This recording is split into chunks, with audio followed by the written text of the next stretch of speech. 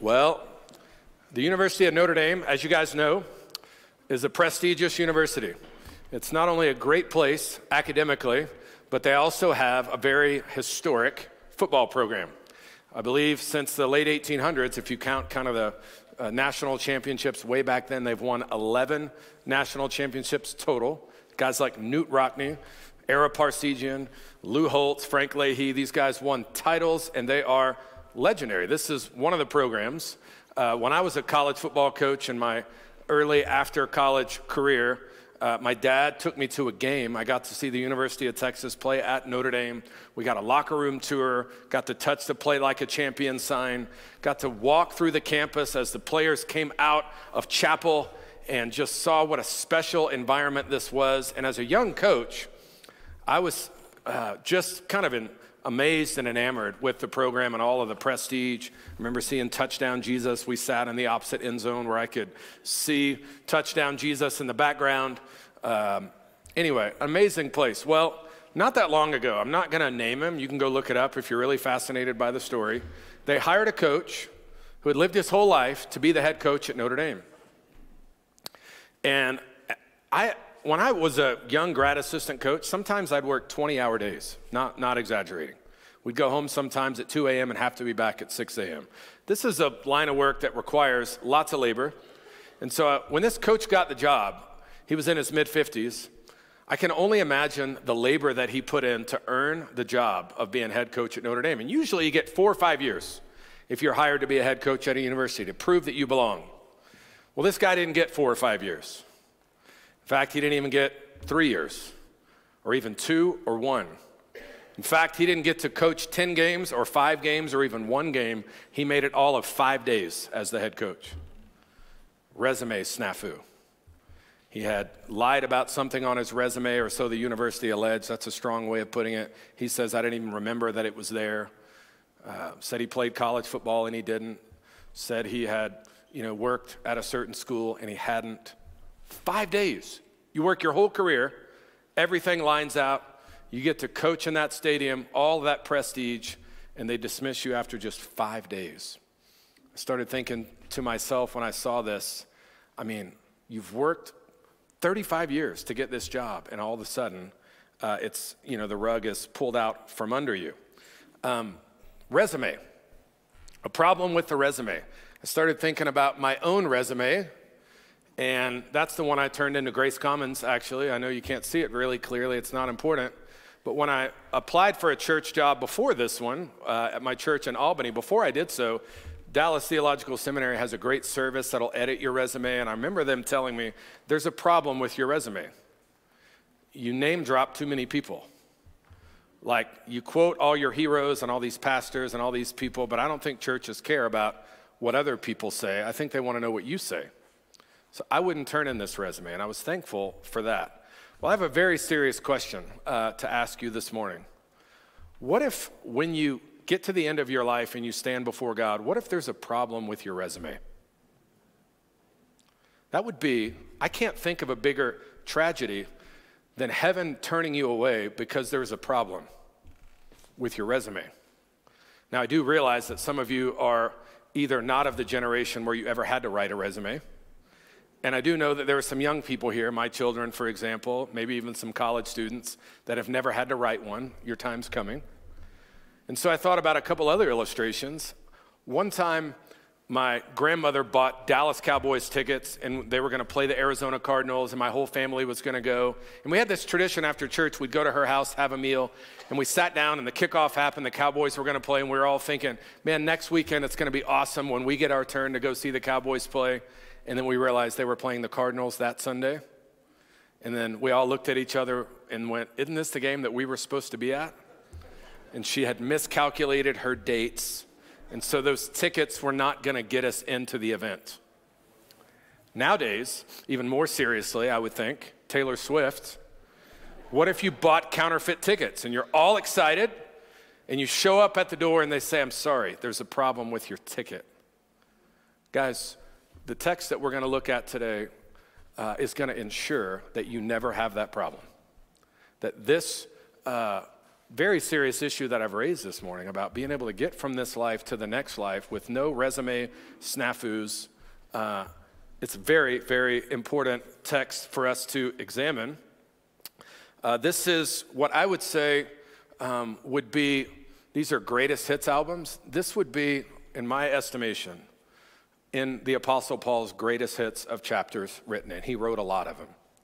You know, when an artist like these guys put their greatest hits album together, I started thinking, honestly, if I had to list my Apostle Paul greatest hits, I would say this one would be number one. And I know that could sound like an exaggeration because I love all Scripture. But there are certain points that where you say, man, this one's surely in his greatest hits. And the reason it's in the greatest hits is because it so powerfully explains to us, you might think of Curly, who said, you just need to know one thing in life. This is Paul reducing all that we need to know to just one thing, the most important thing that can be on our Christian resume. Let's open up our Bibles. I'd like for you to open up an actual Bible to Philippians chapter 3. If you're at home, I just want you guys to know that you're welcome. I'm really glad you're listening. Always have a Bible handy because I'd love for you to understand that if I do well in these moments, I'm just being faithful to the text. I'm just being faithful to what God's Word has to say. And I want to separate the screen from this Bible that I'm holding. This is the thing that we need to listen to. Philippians chapter 3, certainly in the greatest hits of all the things that the Apostle Paul wrote. Here's what it says. Further, my brothers and sisters, rejoice in the Lord. It is no trouble for me to write the same things to you again. It's a safeguard for you. Watch out for those dogs, those evildoers, those mutilators of the flesh. For it is we who are of the circumcision, we who serve God by His Spirit, who boast in Christ Jesus, and who put no confidence in the flesh, though I myself have reasons for such confidence. If someone else thinks they have reasons to put confidence in the flesh, I have more. Circumcised on the 8th day, of the people of Israel, of the tribe of Benjamin, a Hebrew of Hebrews, in regard to the law, a Pharisee, as for zeal, persecuting the church, as for righteousness based on the law, bold statement here, faultless. Verse 7 makes a shift, this word but whatever were gains to me, I now consider loss for the sake of Christ. What is more, I consider everything a loss because of the surpassing worth of knowing Christ Jesus my Lord, for whose sake I have lost all things. I consider them garbage that I may gain Christ and be found in Him, not having a righteousness of my own that comes from the law, but that which is found through faith in Christ, the righteousness that comes from God on the basis of faith. I want to know Christ. Yes, to know the power of His resurrection and participation in His sufferings, becoming like Him in His death, and so somehow attaining to the resurrection from the dead. That's in his greatest hits, I am persuaded. Let's roll through this so we make sure we understand what we have read. Now, the title of this series has simply been He is Him. He's in a category all by himself. He is Him, meaning there's nobody else like Him. And the title of today's sermon is just simply knowing Him and the importance of it. And so just notice here, further, my brothers and sisters, rejoice in the Lord. Notice it doesn't say rejoice in your pastor, rejoice in your church. From prison, Paul says, no, rejoice in the Lord. That's what I'm doing from a Roman prison cell. It's Him that I want you to rejoice in. And notice this word, safeguard. He said, you're going to have to forgive me if I write the same things to you over and over and over again. Somebody joked with me last week when he was introducing me to somebody. The pastor may repeat himself often, but I won't. It was just a problem that we have. Sometimes we might, repeat ourselves over and over again. Well, the Apostle Paul made no apology for repeating himself. He said, some things I'm just going to remind you of over and over again because it's a safeguard. This is the image that came to mind. When you go to a bowling alley and you put those little bumper rails up, you're just trying to encourage a child that's not really ready to bowl. You're trying to keep their ball from going in the gutter. Well, the Apostle Paul is saying, I'm going to repeat this and repeat this and repeat this text over and over because it's a safeguard to you. It's going to keep your life, even your soul, from going into the gutter for eternity. Like, this is the one thing you have to know. What's in this text has to be on your Christian resume. It's really the only thing that needs to be on your Christian resume. He says, I need you to watch out for the dogs, evildoers, mutilators of the flesh. Now notice verse 3, for it is we who are of the circumcision, we who serve God by a spirit, who boast in Christ. I put no confidence in my flesh, though I have reasons to do so. Now the image that came to mind, why does he use the image of dogs? Because a dog can go rabid from time to time. And who he's referring to here are people, he calls them those that would mutilate flesh. There's no easy way to explain this other than to talk about adult circumcision. In the Old Testament, I want you to understand, because the power of Paul's words here are pretty amazing. He says, we are the circumcision now. We don't mandate adult circumcision. That would be mutilating the flesh. It's not necessary. But what was happening in the Old Testament, the reason why God instituted circumcision is he was trying to do something symbolic. I'm sending Jesus, my Christ, into the world through a certain flesh and blood, the Jews. They are going to be consecrated for me. And the reproductive system of the Jews is going to bring the Messiah into the world. Now, when that happened, we no longer, in order to make people Christians, need to demand that Gentiles, those not born Jews, get circumcised. And Paul says, so unnecessary, mutilators of the flesh. He says, listen, now we are the circumcision. We the church, meaning now it's us that's set apart for the glory of Christ. We live out the circumcision, what it was intended and pointing forward to. And people, he says, some of these people that are teaching are like rabid dogs. They're just trying to devour people into a Christianity that is not what he is going to describe next. It's about one thing alone, and we're getting to it. And so, moving on, he gets to his resume. That's why I've used this image of resume. He begins to you would think, boast about his resume, but he does it for a reason. Now, all of that, we already read it, so I won't read it again. He boasts in a way to make little of his resume, but he does say, if anyone thinks they can go toe-to-toe with me on the power of a resume, I don't think I would lose if it were a competition. And I started thinking about this. I'm going to use a Republican and a Democrat, just so you don't think that I'm being partisan here. And I want to say this because it's not my job to delve into politics. And so if ever I mention it, I'm going to mention a Republican and a Democrat so that you don't miss the point. But because we're talking about resumes, I began to do research on who people have said are the most qualified resume presidents ever. One Republican, one Democrat. So who am I? A Yale graduate, decorated Navy pilot in World War II, head of the CIA, vice president, all before he was president. This would be George H. Bush. There's his portrait in the White House. Now, this guy was a Harvard graduate, decorated Navy lieutenant, World War II, served in Congress and the Senate. I'd say both these guys pretty qualified for the office by their resume. Most people would agree. That would be JFK. Love that portrait. It was, obviously done after his death. Kind of captures the sadness of what America went through there. Now, Paul is basically saying, I mention these guys because he says, I was qualified for what I did. I was circumcised on the 8th day. Jews did that. I'm a true Israelite. I was born of the tribe of Benjamin, 12 tribes in Israel. I'm from one of them. I can tell you who my family tree is. A Hebrew of Hebrews, even a Pharisee. That's like being a congressman or a senator in those days because the spiritual leaders were also the political leaders. I was zealous, meaning I was a patriot, like those guys that were in the military that we just talked about. Persecuting the church, meaning I was qualified because sometimes you serve in the military to fight villains. My villains were Christians, and I killed them. So I had prestige from my peers. It doesn't say it here, but he studied under a guy. In another portion of Scripture, we find that Paul studied under a guy named Gamaliel, who was a legend. So he even went so far as to say, if we were measuring obedience to God's word, you couldn't find fault with me. Now that's a bold statement. And so what does Paul say about his resume in the end? Why does he mention all of this? I have this picture up here because remember when he was governor of California, everyone said, wow, when he had a lot of favor, everyone said, well, maybe he'll run for president. Why couldn't he? He lacked the resume.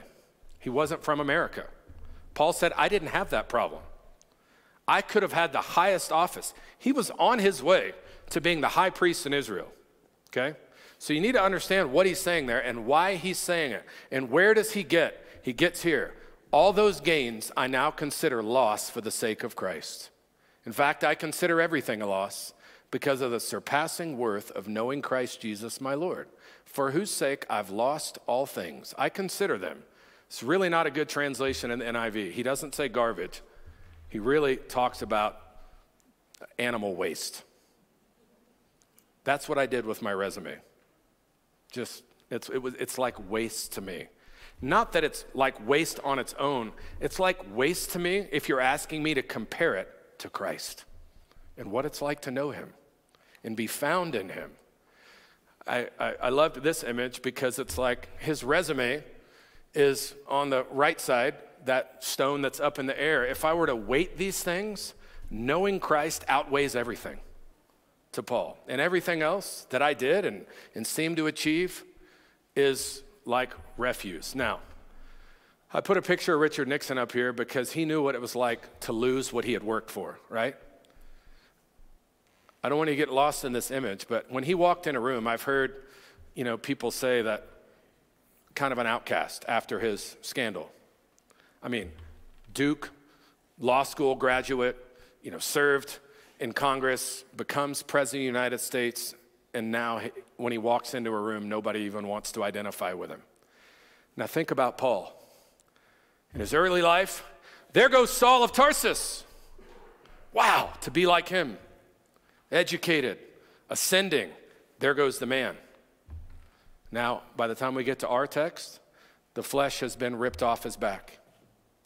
He's got a criminal history record in the Roman Empire this long because he keeps going to jail and keeps getting beaten. And his peers, the ones that once sang his praise, Saul of Tarsus, there he goes. He says, whatever I had, that was a gain. I'm content, more than content, to have lost it all. He knew loss, friends. He had lost his money. He lost his prestige. His education meant nothing. All the ways that he was ascending, he says, it's in comparison to Christ. None of it's gain. The only thing that I would consider gain is him, knowing him. And we get to this word, knowing Jesus, in the text. I would contend, just my opinion, there's no greater Greek word than gnosko, and it appears here several times.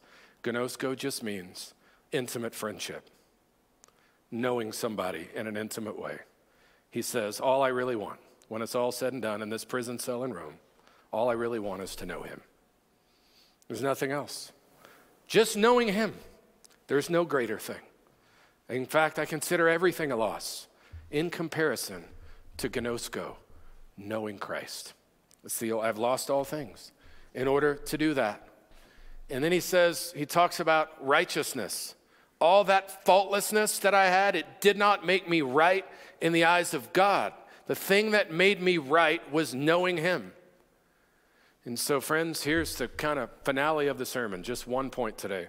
Just realize that a relationship is what makes your resume righteous. I need you to know that. I need you to know that when you stand before God, there's really only one thing you need to know, like Curly said. And the one thing is that gnosko Christ while there's time. Know him. Be in an intimate relationship with him. Trade everything, lose everything if you have to know him and be found in him. Paul elaborates and says, I want to know him, not just know him. I want to know the power of the resurrection. I want my life to change. The same power that got him up out of the grave, I want that power. And I don't just want to know him. I want to know him in his sufferings. And that's why we're going to go to the communion table in a moment. He says, if I have to be alone, if I have to be flogged, if I have to be single, if I have to be poor, if my reputation has to be squandered, it's okay. I just want to know him in his sufferings. Friends, That's a Democrat and a Republican. I'm not even going to tell you which one I'm talking about here, but this is pretty cool. That's Woodrow Wilson and Ronald Reagan. Did you know 7 of our 46 presidents were Presbyterians? It's pretty cool. Both these guys, Woodrow Wilson and Ronald Reagan, affiliated with the same denomination that you do, historic Presbyterian faith. It's cool. So I won't tell you which one, so you don't think I'm making you lean one way or the other, but it is a great story that summarizes everything we're talking about, and then we'll experience the Lord's Supper together. So they asked one of these gentlemen when he was running for president, if you died tonight and you stood before God and he asked you, why should I let you in, what would you say? And the president, future president, couldn't believe he was asked such a personal question. Because you can't really hide your theology when you're asked that question that way. And so the future president thought about it for a moment, took a step back, teared up, and he said, here's what I would say. I would say to God, you should not let me in because I've done nothing to deserve it. He said, but I would point at the Son of God, and I would say, because God so loved the world that he gave his only Son, that whoever believed in him would not perish but have everlasting life. I'd cast my lot on the Son of God and say, because I know him, I think I can come in. Friends, that's all that needs to be on your resume. If you know that, you know it all. If you know him, you know what you need to know to get from this place to the next. Everything else is a loss compared to the surpassing greatness of knowing Christ Jesus, your Lord and mine. Every week we've been saying in the call to worship, one day, whether you like it or not, all 46 presidents will bow their knee before him. Do it now, not then, for the first time. That's what Paul is calling this church to. Know him. Don't ascend in righteousness. It will get you nowhere. The only thing you need to know is to claim the righteousness that is from Christ. And this table represents it, friends. This is the table that we come to. That's basically how I would transition us to the table. Maybe some of you, as we go to the communion table, need to update your resume. Meaning, maybe you need to just pitch the one that you have in the trash and say, you know, I almost had you take out a sheet of paper and write on it, here's your resume, I want to know Christ. It's really simple. Relationship over religion. Relationship with Jesus on your resume, that's all we need. Now, friends, when I was, the musicians, you guys can go ahead and come up. And as we transition to this communion table, which is something we get to do only 12 times a year. Let's move this, Joe. I grew up in a home, and I had the privilege of watching a dad that took this table very serious. The Bible says you don't come flippantly to this table. The Bible says, Paul writes this, a man must, man, woman, child, whoever is going to experience these elements, you examine yourself. Meaning, Jesus did something for us. Part of what Paul says in that text, I want to know Christ in his suffering. Jesus, the reality is, he hasn't asked you to do a whole lot. He has asked you to do this in remembrance of him. And for us to remember that he suffered in order for us to turn in our resume in heaven. One that says, I know him. And I can come into heaven not because I earned it or deserve it, but because of what he did. On his merits. That's what makes me right before God. But I used to, as a child, I would watch my dad and he would literally weep at when the elements would come around because he was so deep in examination. And the Holy Spirit, I could just see him having these encounters that were so reverent and intimate. So friends, the reason why we give you time as these elements come around is to personally pray for the Holy Spirit to do something in you, a work of examination. He may lay something on your heart that you need to turn away from. He may lay a reconciliation that needs to happen in your life and your family and your set of friends on your heart. Whatever he does, may he do it. So friends, this cracker, unleavened cracker, they are gluten-free, by the way. These elements that come around represent a Passover meal. For the last time, Jesus said, on the night he was betrayed, he said, take this and do this in remembrance of me. This bread that comes around, it represents the body of Christ, which was given in love for you. So we have people that are going to bring them to you. You just sit where you are and just have a personal prayer time. And friends, when you get your cracker, just hold it because we're all going to eat it together. So just have some personal time with the Lord. Just know that these elements represent the body of Christ. No bones were broken, but his body was physically put on the cross in order to atone for our sins, the body of Christ given in love for us.